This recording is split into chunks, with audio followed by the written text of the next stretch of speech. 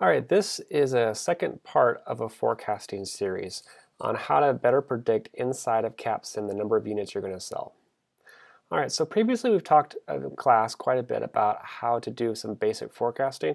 And the reason why this is so important is because it's the one thing you really don't control in the game.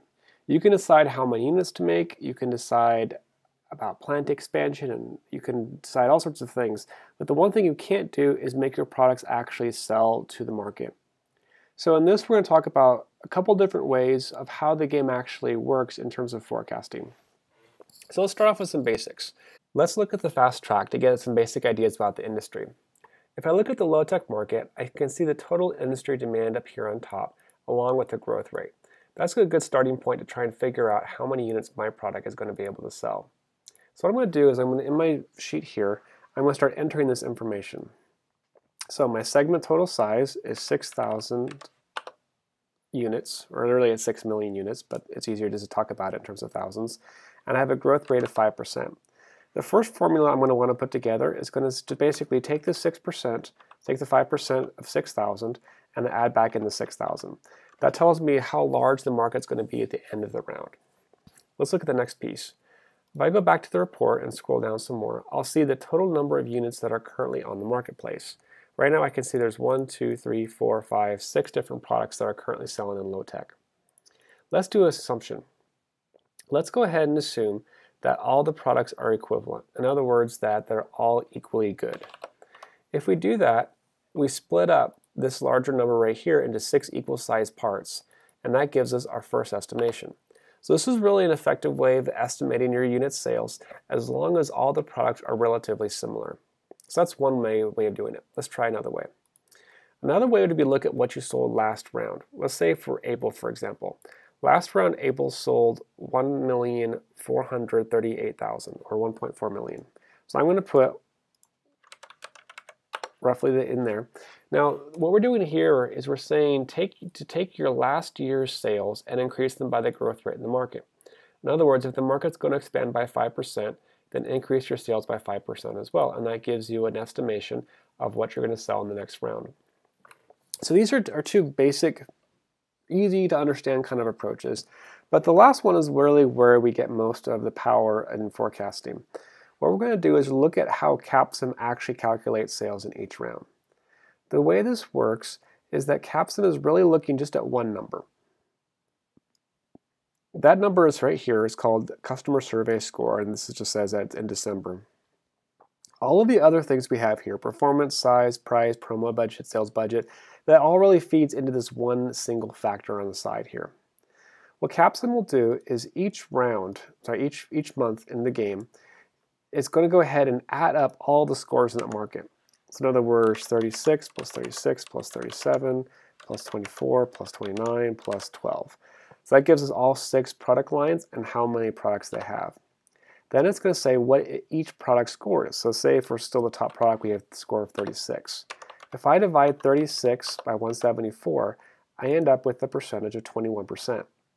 That basically means that all the units that are for sale that month or that year, I'm going to get 21% of those. So I want to figure out what that number actually is, so now I'm going to go ahead and multiply by the total size of the market. And that'll give me the total size of the market that I should expect to sell with product sales of 36 units. So I'm going to change it out of the percent mode and back to normal mode here. Get absolute units. Okay, so now I have 3 different estimates for my forecast for next round.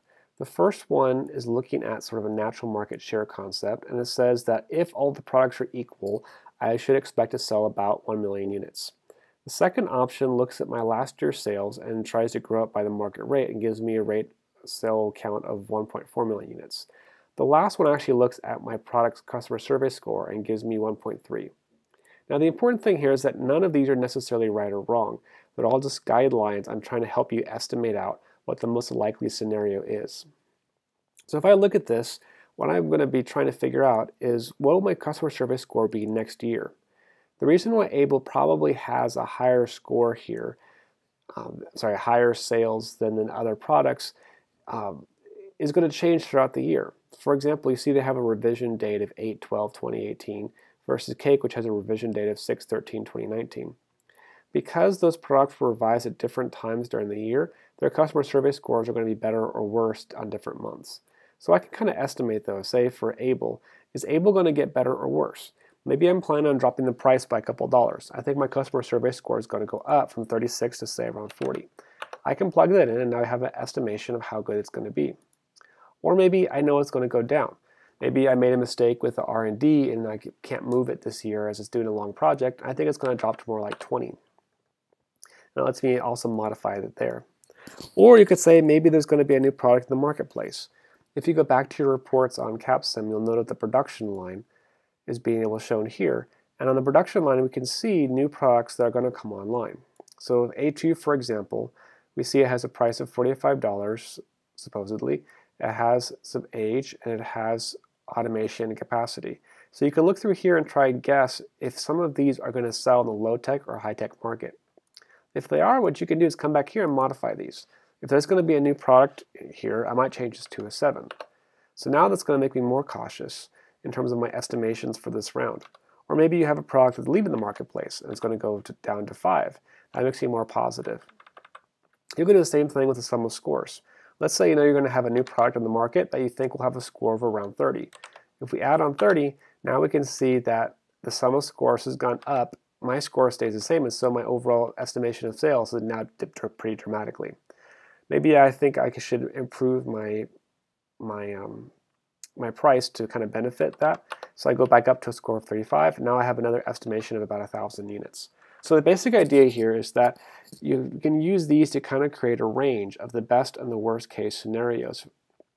But it's important to always use your judgment here. None of these are going to be exactly right or exactly wrong, but hopefully they'll give you a way to think about some of the different factors and try and calculate out numbers that are reasonable.